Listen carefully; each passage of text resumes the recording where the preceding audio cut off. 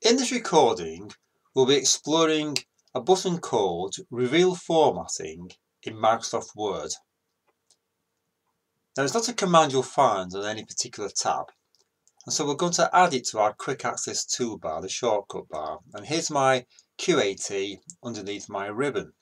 So I click on my drop-down arrow to customize the QAT, go down to More Commands, change Popular Commands to All Commands, which will then repopulate the list to show me every command in Word.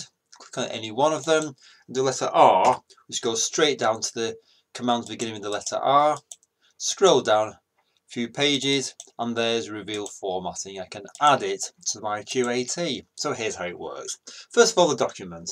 A really simple document which has three styles of headings. Mountains heading 1, Lakeland heading 2, then Helvellyn or Haystacks heading 3. Once again, Welsh heading 2, Brecons heading 3, Scottish heading 2, Ben Nevis heading 3. So let's first of all put our mouse in mountains. Of course, that's heading 1. Click on the Reveal Formatting button and a new page arrives on the right hand side. And it gives you all the settings, or the formatting settings for what you've selected. Mountains. You can see there 16 point, heading 1, etc. I'm going to compare that now to another selection. So click on the little tick box, compare to another selection, and let's go to Lakeland. I'm comparing mountains to Lakeland. Mountains is 16 point, Lakeland 13 point.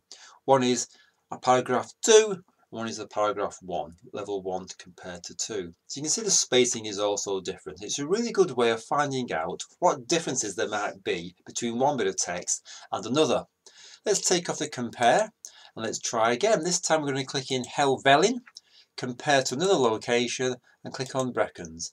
Although there's no difference in the styles, they're both heading 3, there is a difference in the bulleted list. And again, those differences are shown. So it's only a simple button called Reveal Formatting, but one I found quite useful to use occasionally in Microsoft Word.